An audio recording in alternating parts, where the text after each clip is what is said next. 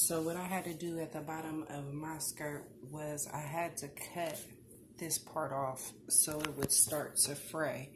Once it starts to fray, then you take your seam ripper and you just go to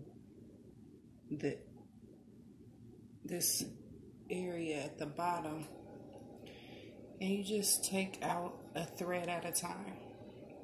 It's hard for me to show you guys because I'm trying to record it at the same time.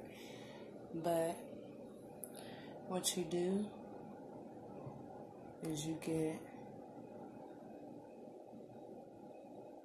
one thread. You see that thread? You keep pulling it. I pop it sometimes so it easily starts to come out. Once it comes out, you just keep going. Keep going.